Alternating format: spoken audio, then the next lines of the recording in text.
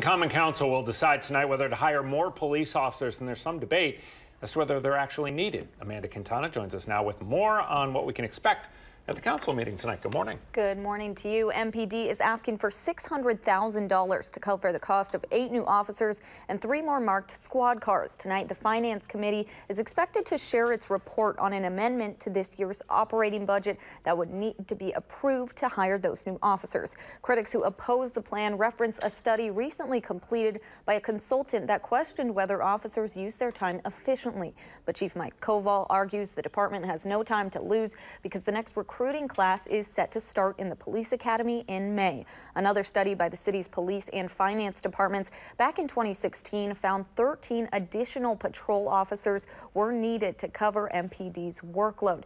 The Common Council will get that report when it meets tonight at 6:30 in the City County building, and we will bring you updates on News 3 at 10 and on channel3000.com tonight. Amanda Quintana reporting for us this morning. Thanks. Thank you.